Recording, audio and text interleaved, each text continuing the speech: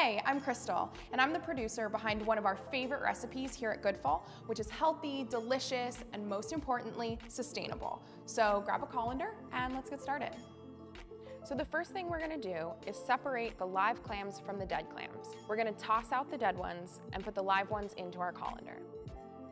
So the way to tell if a clam is dead is to take a look at it, and if you give it a little tap or you squeeze it closed and it doesn't shut on its own, it's probably dead. So you can go ahead and discard it. If, however, you pick up a clam and you tap on it and it shuts on its own, then you know it's alive. Just be careful to not let it pinch your fingers.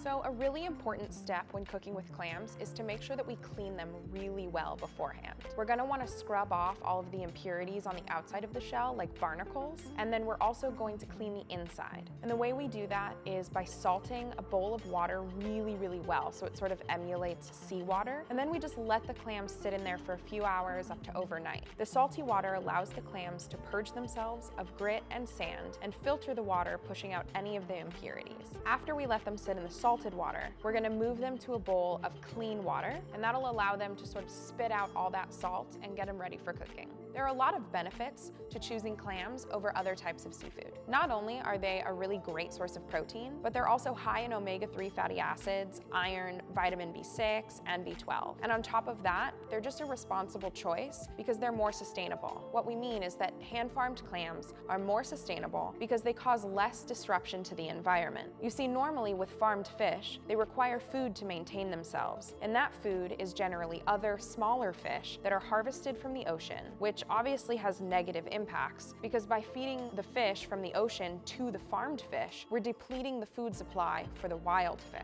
But the cool thing about clams is that they don't require feeding since they filter their nutrients from the water that they're in.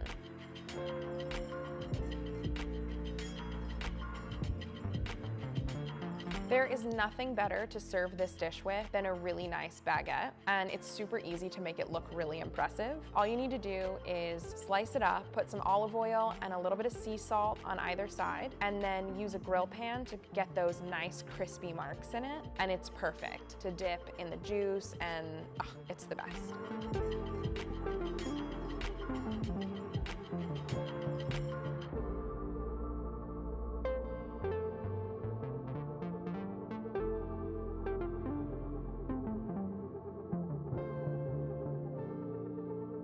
I like to add red pepper flakes to this dish because I love the little bite that it gives it, but if you don't like spice, feel free to leave this step out.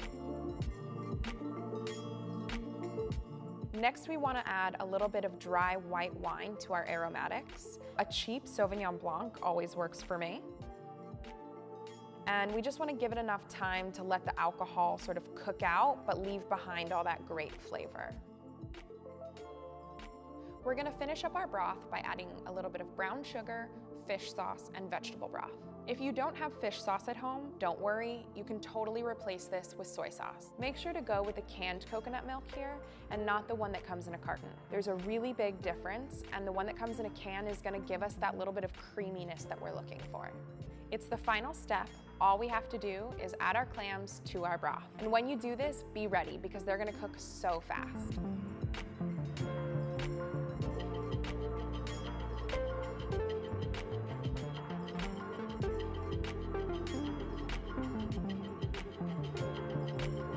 Finally, I like to garnish the clams with some scallions and cilantro because I think it gives it just a really bright, fresh flavor.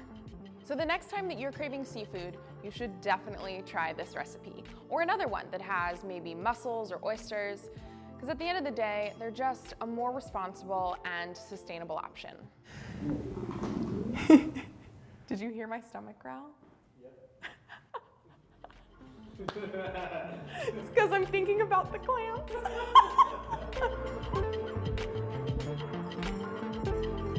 I have one more thing to add. What do clams do on their birthday? They celebrate.